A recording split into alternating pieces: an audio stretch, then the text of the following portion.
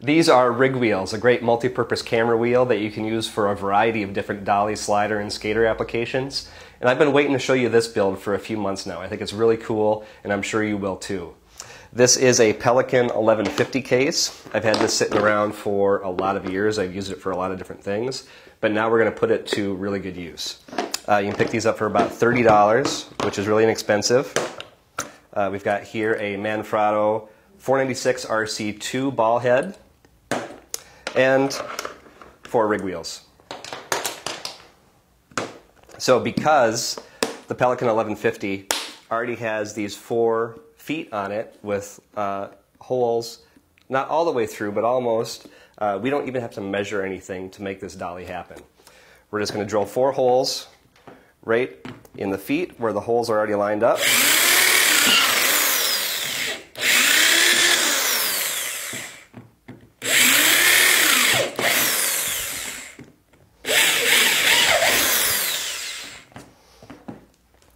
And then 1 hole on top for our ball head. I hate to mess up my stickers, but gotta do what you gotta do. Gotta make this one a little bit bigger so we can get our 3/8 inch bolt through it for the ball head.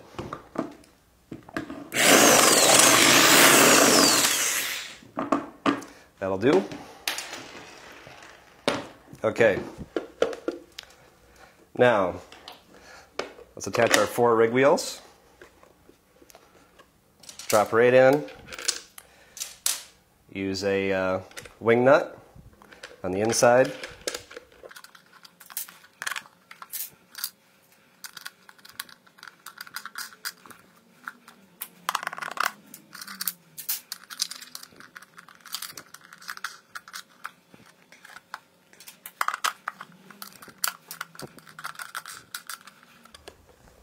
All right, there we've got all 4 of our RigWheels on.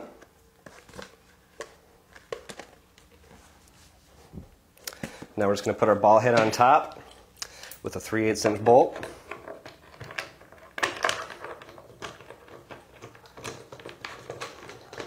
And if you want to do this with a bigger camera, or you're going to put more weight on it, I would suggest doing it with the Pelican 1200. The top is a little more rigid. But for a smaller DSLR, this works great. And now, with our 4 RigWheels and the ball head and a Pelican 1150, this is about the easiest RigWheels build that you can do. You don't even need a measuring tape to do it. The ball head and wheels can travel right inside the case, making this extremely easy to carry around with you, so you always have some camera motion in your arsenal. A couple more things I want to show you since I last did a video. A lot of you may have a hi-hat, or you want to use a ball mount tripod head with a set of RigWheels. Great way to do that is to get a hi-hat, mount the 4 RigWheels to the hi-hat platform, and then you can use your larger format tripod heads and get your bigger cameras on those for some good stability.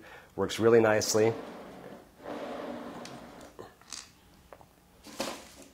And the last one is works really well for a camera platform to use RigWheels with, is any sort of cheese plate. There's lots of different manufacturers that you can get cheese plate from, but the 4 RigWheels mount right to them. Here I have the Manfrotto 128 RC fluid head, and what I like about this one is that you can mount it directly to a flat surface without the lock knob getting in the way. A lot of other larger tripod heads have the lock knob on the side, and those get in the way when you're mounting them to a flat surface. So, those are just a few more ways that you can use RigWheels in your productions. Go to rigwheels.com to check out a lot of other builds.